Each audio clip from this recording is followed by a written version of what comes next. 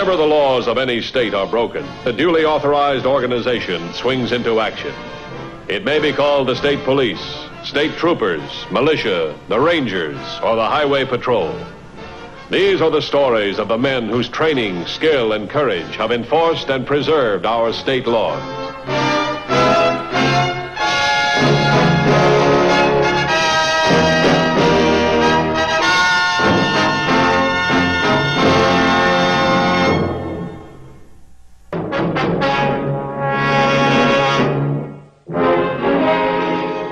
Protect the community from violence, rigid controls are exerted over the possession and use of firearms. A further indirect control requires that all doctors report immediately to law enforcement officials the treatment of any gunshot wound.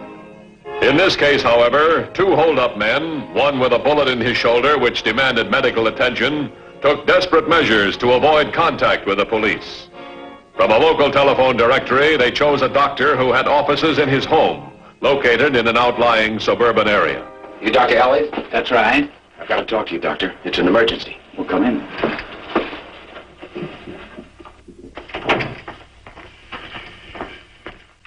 Well, what's the trouble?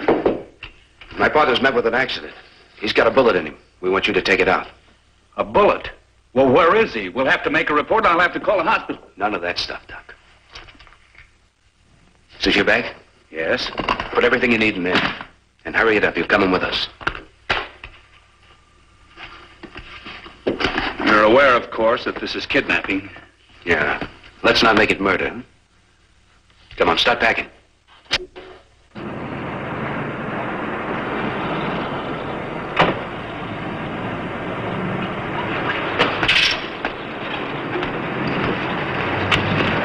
You drive, Doc.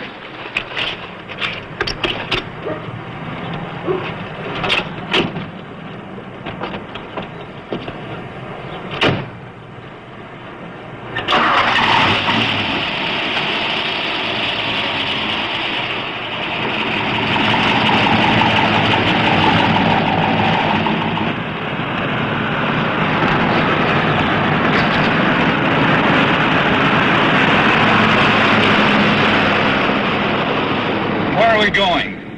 Out in the country where we'll be alone. You take Highway 103. And observe the traffic signs here, Doc. All of them.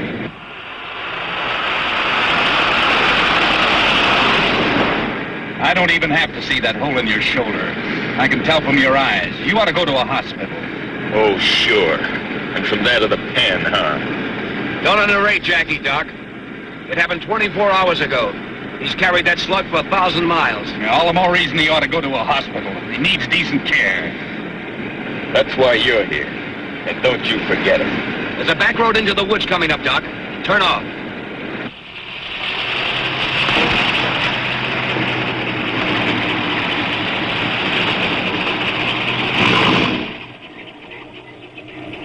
This looks like the spot. Get out.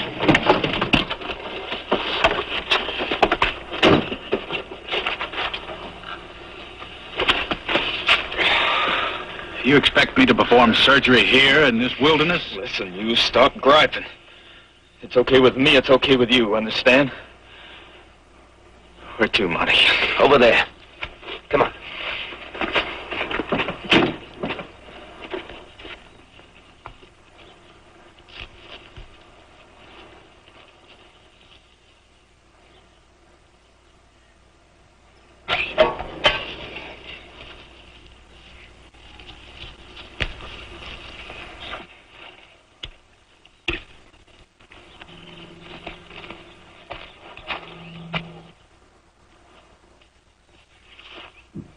Doc, come on. Put it down here. Easy, Jackie.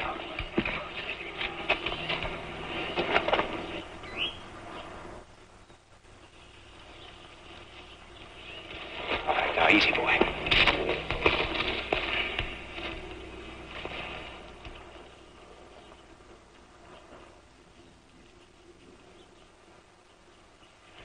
You better get started, Doc. The sooner you patch him up, the sooner we'll be out of here. What about me? We got nothing against you.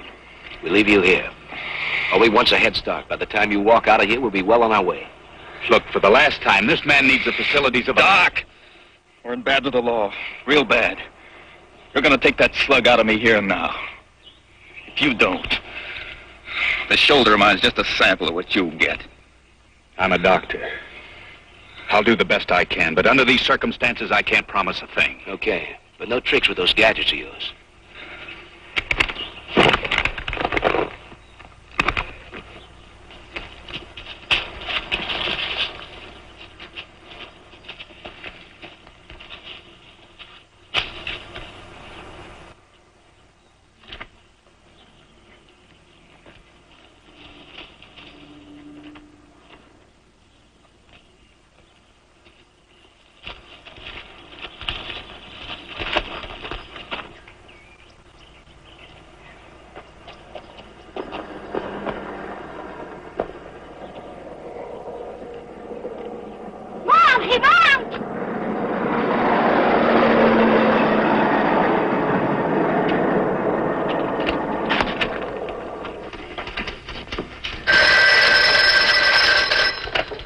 Highway Patrol, Morris. Wait. One thing at a time now. What did you say your name was? Tommy Evans. Okay, Tommy, where are you calling from? I see. Now, tell me, what was it you saw? Two men with guns, and they had a doctor, and one of them was wounded in the shoulder. And they were going to make the doctor take the slug out. Where did all this happen, Tommy? I see. You're sure one of them was wounded? Now, hold on the phone, Tommy. Don't hang up, please.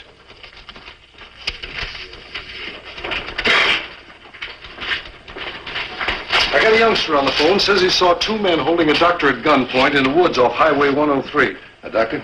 Yeah, if that's true. He says one of them was wounded, and if this is true, it could tie in with this APB and that big holdup in Jacksonburg yesterday. What's the kid's name? Tommy Evans. Sounds to be 9 or 10 years old. Hello, Tommy. This is Dan Matthews. You're Dan Matthews. What's that?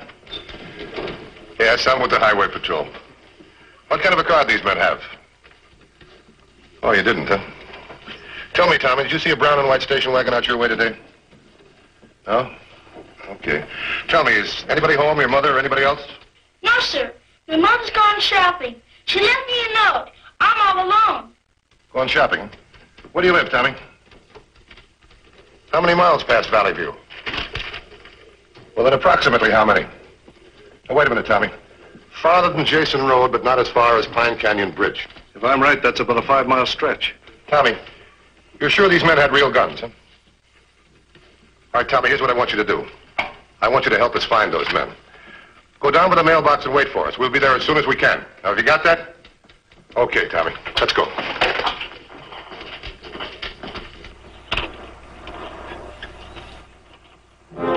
Alert Tommy Evans, having called the Highway Patrol, waited at the mailbox. But a second seems like an hour to a 10-year-old, and his highly charged imagination saw the criminals getting away. He had to stop them. Come on, let's make some time. That's pretty rugged country. Strange place for an operation. It could prove fatal, too, for the doctor.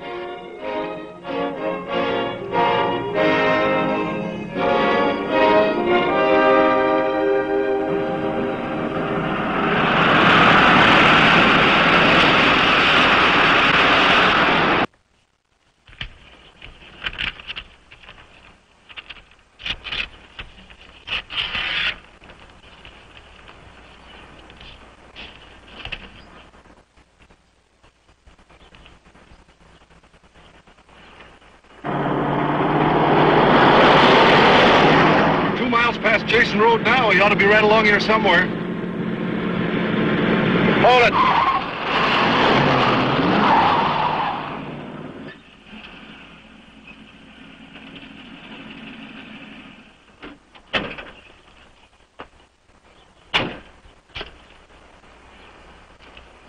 Tommy! Tommy Evans! Tommy! It's only been 30 minutes since he called us, but I'll bet it seemed like 2 hours to that kid waiting here alone. Yeah. Take a look at this. Dear Dan Matthews, I worried these men would get away. I went back to spy on them. Please follow me. Go to the highway sign. Tommy. What highway sign? There's one up there. I suppose that's the one he means. All right, let's try it.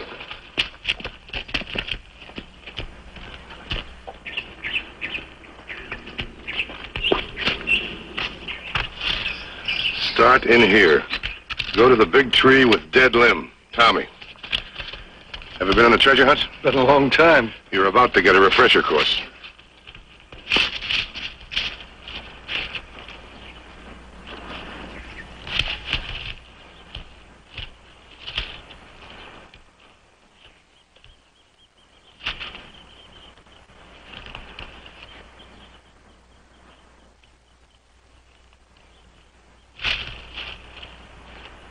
Well, there's nothing more I can do. The bone wasn't crushed as far as I can tell, but that crushed tissue was a perfect breeding ground for infection. You're gonna be fine, Jackie. You just take it easy, boy. How you feel? Yeah, I'll be okay. Sure you will. You got plenty of time. You just take it easy. If it starts getting real tough again, see to it that the doc gives you something to slack it off.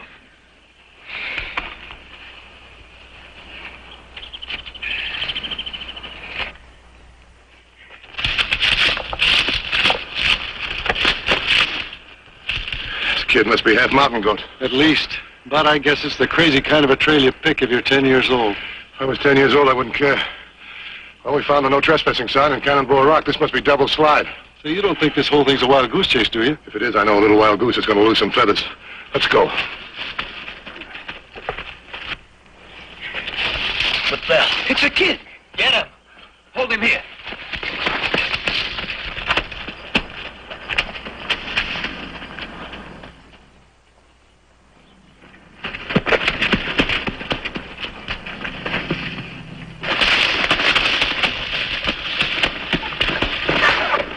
Hold it, kid.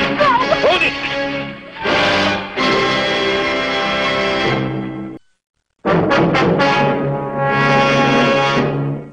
Dan Matthews and Sergeant Morse followed Tommy's difficult trail, knowing that if his story was true, time was running out. Maybe we took a wrong turn back there. Look.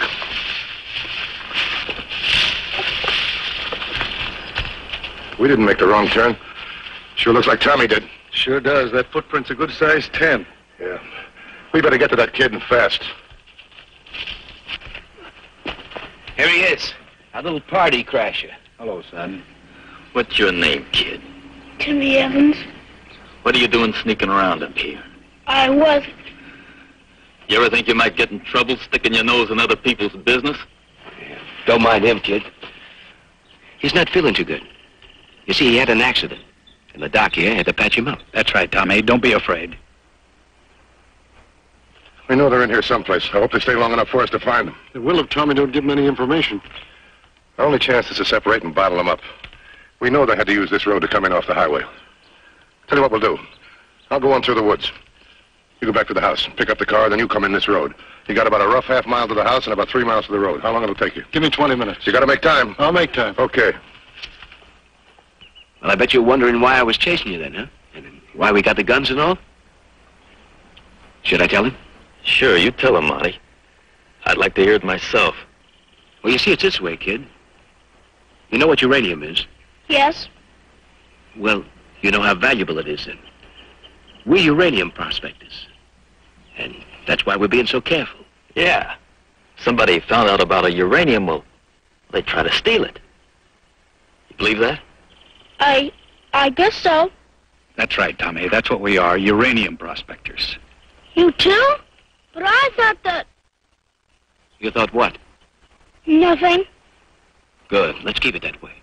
You see, this is a big, big secret. And you're the only one that knows we're up here. You won't tell anybody, Tommy. If we let you go, you won't tell anybody. Shut up, Doc. Maybe we shouldn't have told him.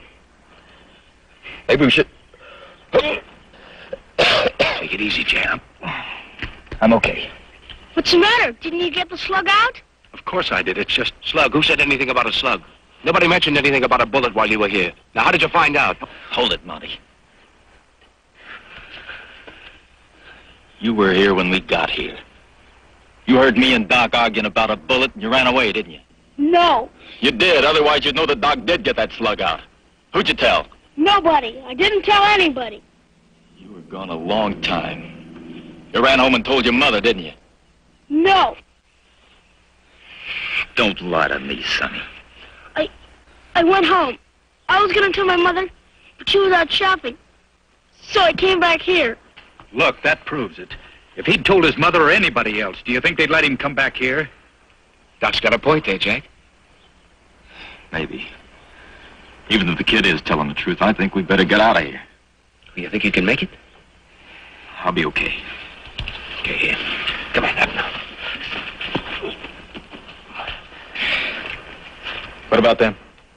I don't know. Maybe we ought to take them with us. Dump them off a little further from home. All right, we're clearing out. And you two are coming with us. Kid, you get the blanket and go with the doc.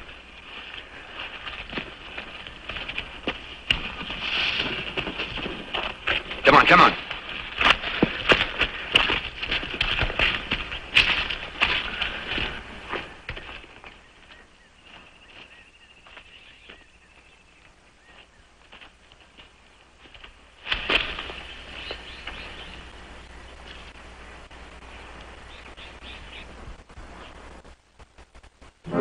Knowing Tommy's story was true, Dan Matthews now faced a greater problem. 2 desperate criminals with 2 hostages. Shooting would lead to serious danger to the hostages. It now became necessary to encircle the men and try a bold bluff, hoping that little Tommy would understand. You drive, Doc. Kid, you get in the back with Jack. Tommy! Tommy! All right, out of sight, all of you.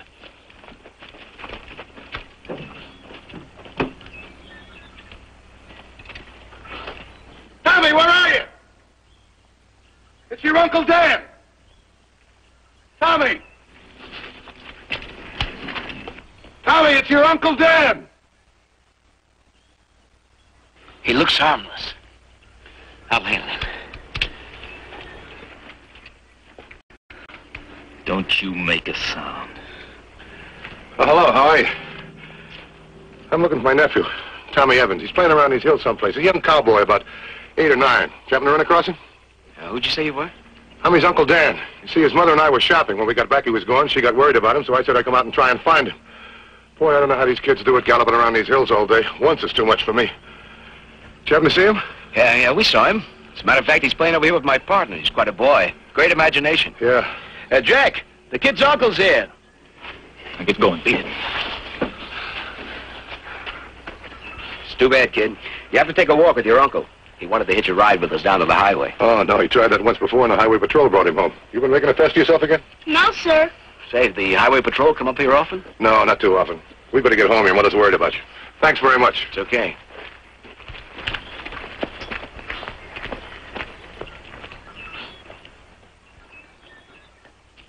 Keep walking, Tommy. Don't look back. We'll be all right when we get behind these trees. We're okay now. They were gonna take me with them. That figures. I didn't know if you would come or not. I didn't know if you could follow my trail. You didn't make it any too easy. Tommy, you've done a real good job. Glad you called us. Those men are wanted for a big holdup. A holdup? Yeah. What do they figure on doing with the doctor? I don't know. I think take him along with them. They're getting away. You're not gonna let them get away, are you? Don't worry, Tommy. They won't get away. There's a patrol car on this road from the highway right now. Gee. Look, I want you to go straight home. Oh, no. I want to see them get captured.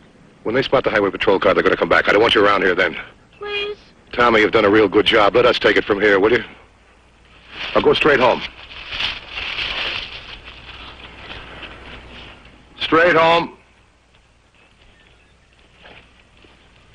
Go on now, get.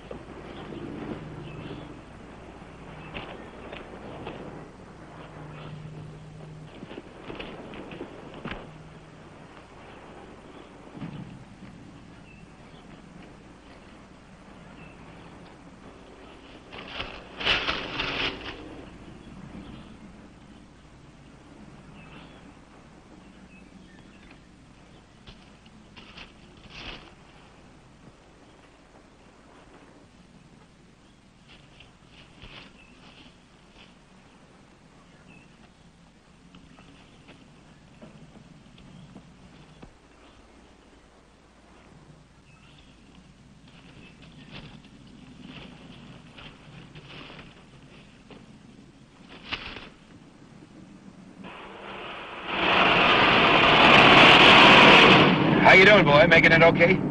Yeah. It hurts, but not like before. You okay, Doc? Thanks. Where do I send the bill? That's real funny. A little jumpy about letting that kid go, though. Oh, he was harmless. His story about his mother out shopping checked with what his uncle said. Doesn't matter anyway. We'll be long gone before they can do anything. I guess you're right. Hey, look at that car down there. It's a patrol car.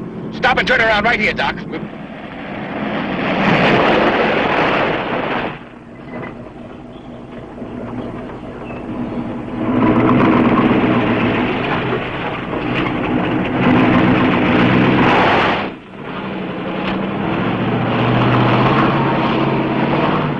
Maybe it's just coincidence, but we won't tangle with him. We'll go out the other way. Don't get the idea you've got help coming to try anything funny, Doc. I'd drop you just to get you out of the way. Don't worry about me. I'm too smart to be a hero.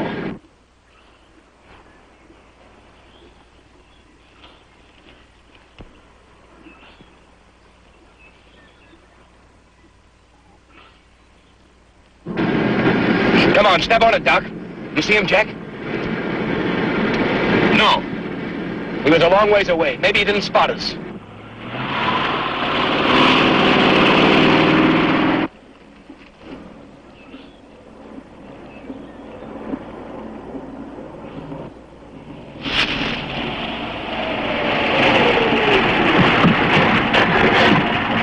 How did that get there? Hold it. Throw down your guns. You're under arrest.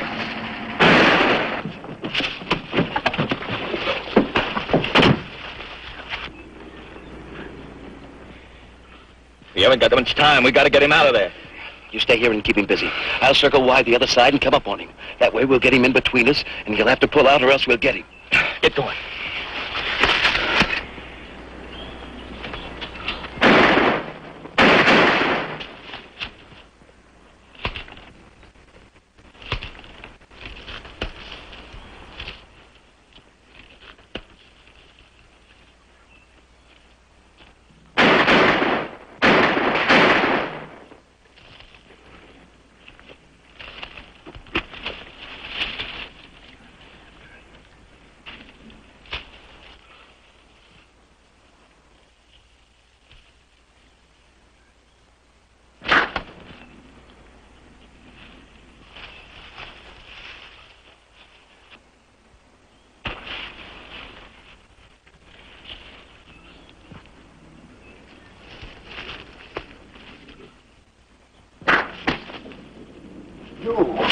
Drop it!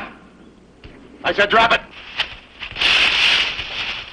We got him! We got him! Get out of here, kid. Put your hands on top of your head.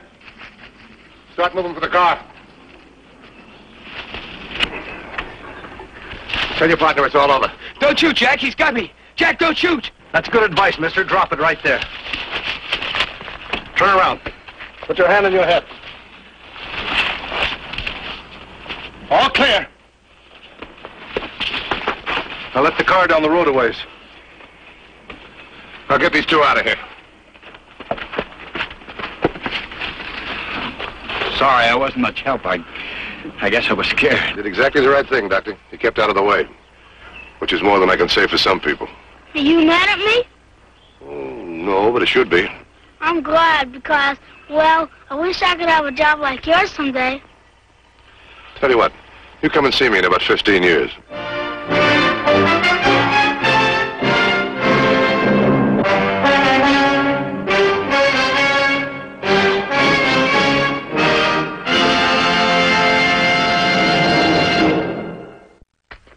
Next week's Highway Patrol story is a very unusual one. I hope you'll be with us. Until then, remember, it isn't the car that kills, it's the driver. This is Bradley Crawford saying, see you next week.